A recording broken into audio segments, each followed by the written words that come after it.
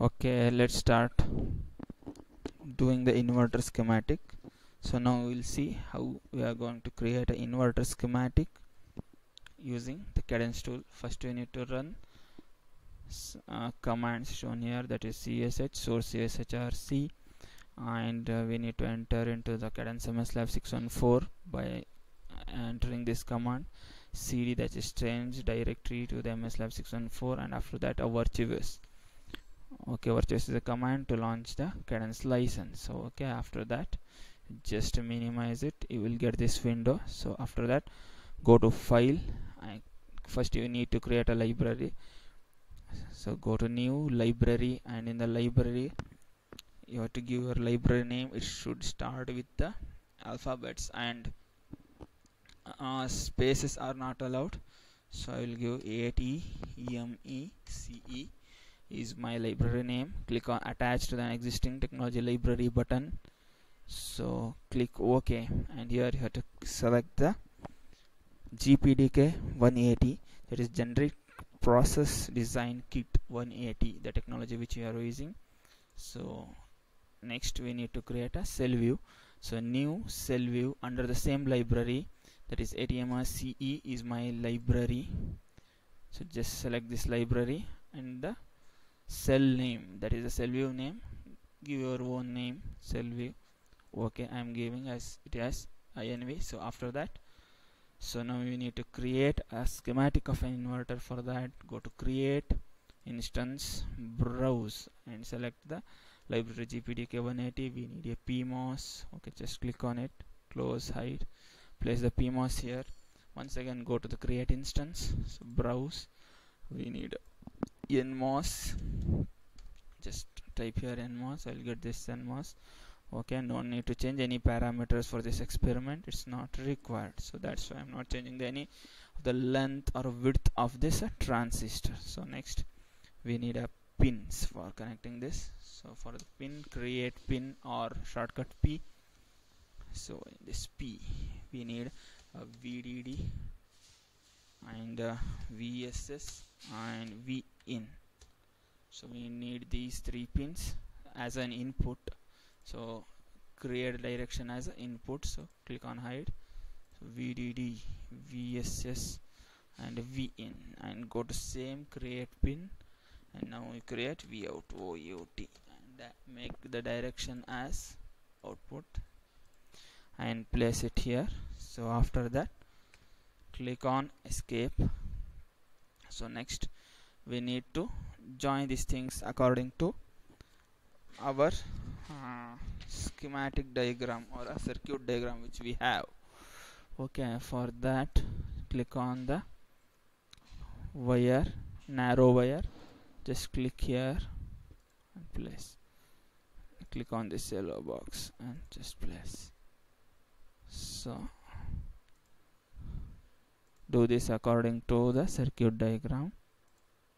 So just short these things. Okay, next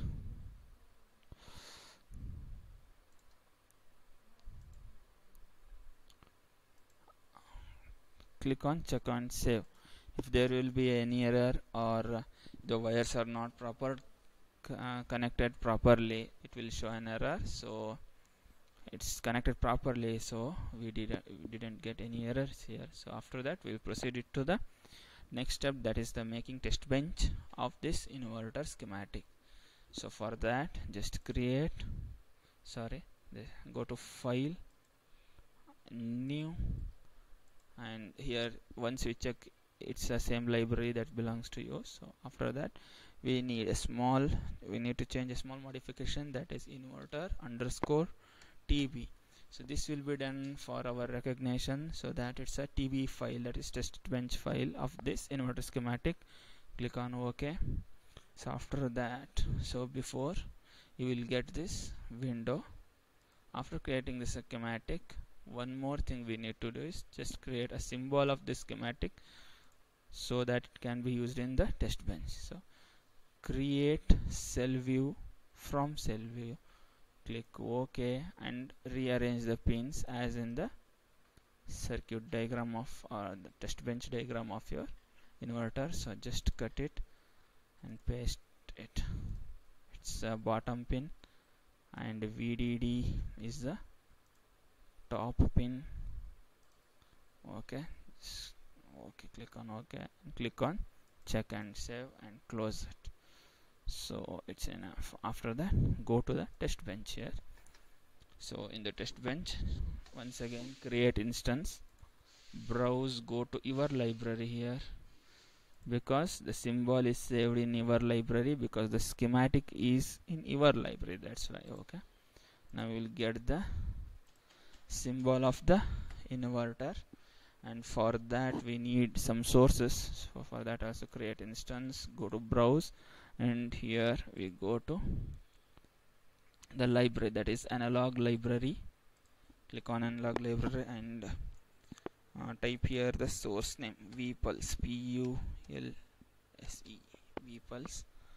Click on the symbol. Okay, place it here.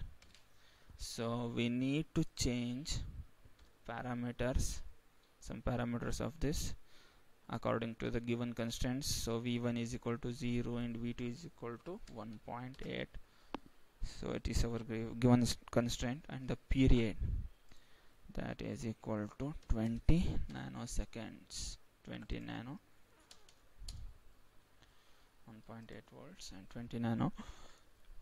Period is a T on and T off time. T on plus T off is equal to a period. Okay, click OK. The parameters are changed, you can observe.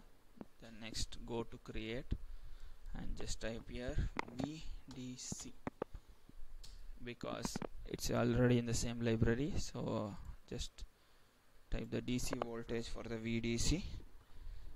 A DC voltage for a VDC is 1.8. once again. So click on hide and place it here. For rotating this, just right click and place it here.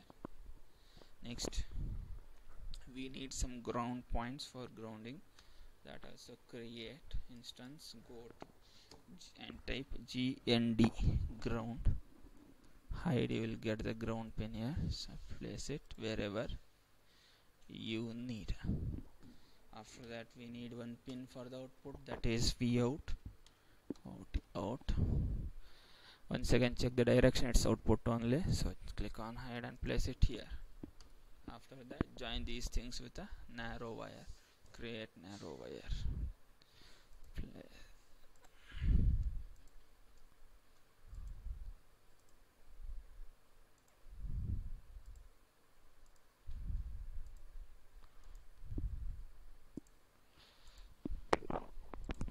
Let's see the simulation part of this test bench. So for the simulation, go to launch and click on ADE-L, launch ADE-L. You will get this window, and go to analysis, choose analysis. First here we are going to analyze two things. There is a transient analysis and a DC analysis. So for transient, just give 200 nanosecond time. So apply it, and for DC click on DC, click on save DC operating point, select component parameter and select component, and select the Vpulse. Just double click on this VDC, go to the choosing analysis, and for DC we need to start and stop voltage of that. So 0 to 1.8 volts we are varying the DC voltage, so that's why. Click on apply and OK. And after that, here is a button called setup outputs, or go to the outputs and setup outputs. All are the same, so it will be easy. So click on from schematic, just select the input and output pins. For that, click on the run button here, run simulation. Click on this button, you will get the transient and DC response of the inverter. So this is the transient response of the inverter, this is the DC response of the inverter. So after that, close it. So in the next video we are going to know how to create a layout of the inverter. Okay, thank you.